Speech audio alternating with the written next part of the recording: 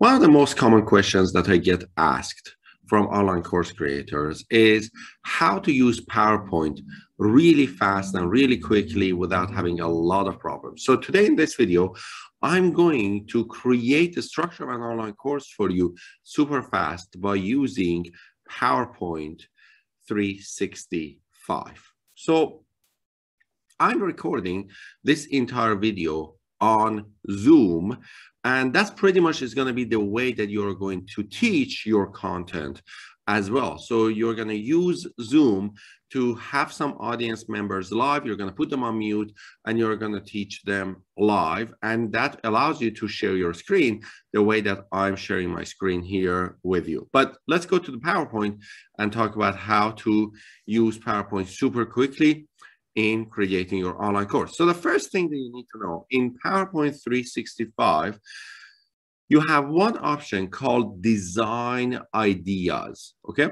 So when you open PowerPoint, this is like I just opened it, right? And then on the top right, you have this button that says Design Ideas. And we're going to use that a lot for the next few minutes. Now, before I get to that and talk about design ideas, you need to know about the structuring of your outline of the online course. And I've done a complete video on this before, but I'm going to quickly repeat this on how you could design an outline of a course. So the way that you design the outline of a course is by thinking that every course has several modules. Generally, we want them to have between 4 to 8 modules. And every module, you want to give people a homework, okay? So technically, what we design the course based on are based on the homework, the different pieces of homework that allow the person to get the final results of the course, okay? So now every module is designed based on 1 or 2 important pieces of homework that people need to do. And all we want to teach in that module are several lessons that the person needs to know on how to do that homework. For example, let's say one of the homework that I want to give my students who are going through my online course creation course is to put together their course one-pager, okay? So the name of this module is gonna be course one-pager. And as I open, this is the title slide. And on that, I'm gonna put the name of module. For example, let's say this is module 4. And it's gonna be course one-pager, okay? So on that, then I'm going to click create a new slide. And if you go here, click on create new slide, you're going to be able to see different slide, and the slide that you want to do, depending on, you can choose which one you want.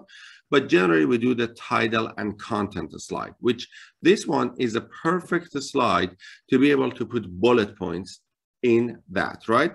So what I want to say in this one, it says that I want to have a slide called the agenda.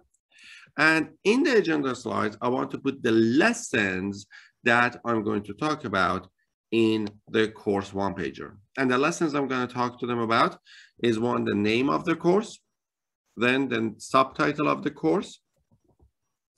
Then I want to talk about the features. Then I want to talk about the who this course is for.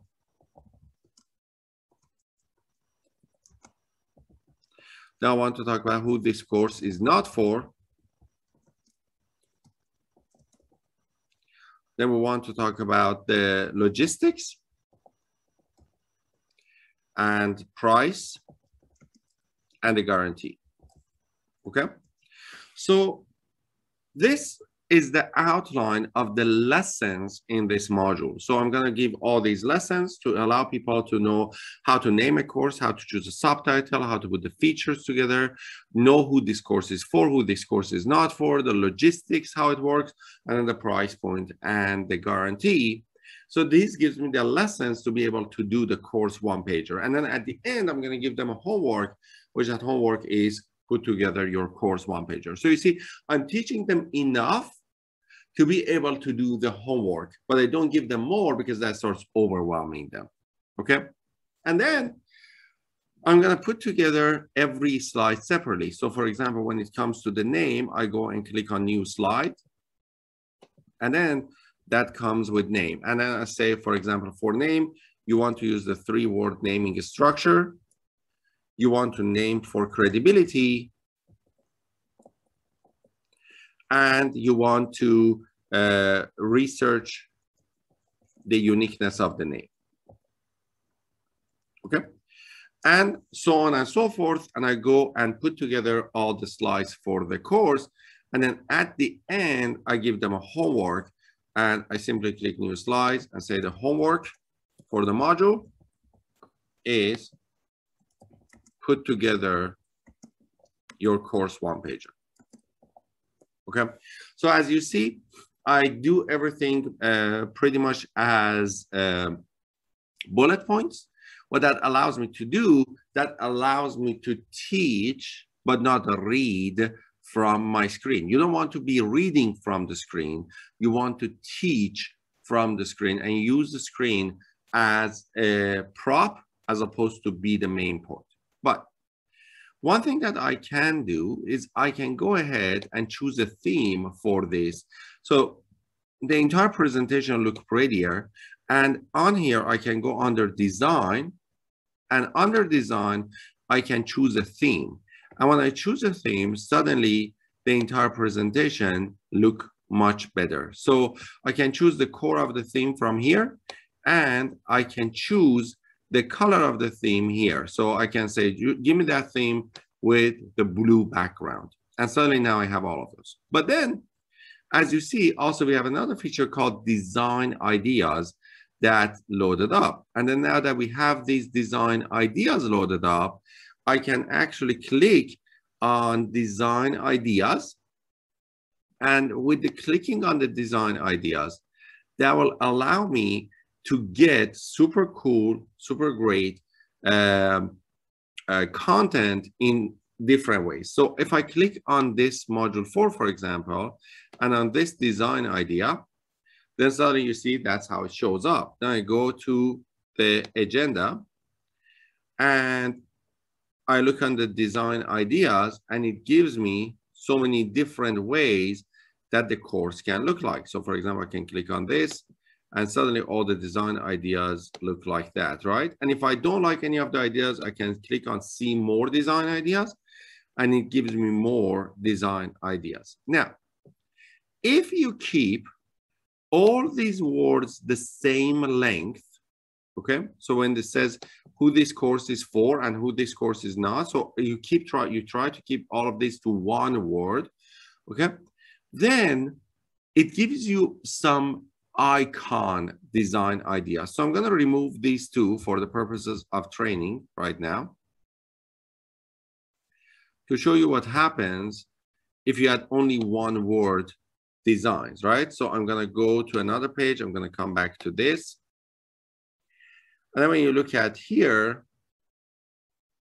you see that it will be able to give you some more ideas that, that are actually pretty unique.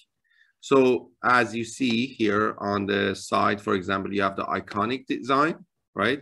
So with all the words. And if you go to other pages, then you will also give you this type of icons. So for example, under the name, it says 3-word naming, or it says name for credibility, and it says research the uniqueness, and it gives you all this design. As you notice, I am not doing anything special here.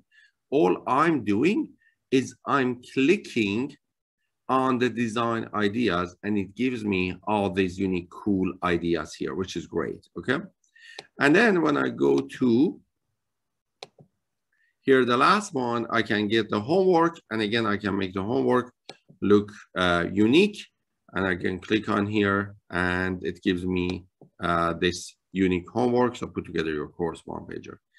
And as you see, very fast, very quickly, I was able to put together this PowerPoint. Now, obviously, if I was teaching the course, I would go and add more lessons, which means that I would add more slides, right? And when it comes to presentation of it, simply I come here and I press this button, which is the presentation or slideshow button. And it goes to full page and says module 4 course one-pager. And you go to the next page. On this module, we're going to talk about the naming. We're going to talk about the subtitle, features, logistics, price, and guarantee. And if you can, and you can choose at that point to stop the video and start another video so you have shorter recordings. And when you get to, for example, name, then you can talk about all the details. This module, for example, about the lesson on name may take about 2 or 3 or 4 or 5 minutes, and then you stop the recording, and then you have one more lesson. And then you go to the next slide, and you have one more lesson, right? But you put all these lessons in one module together, so by the time that you get to the homework, the person has learned everything related to that homework.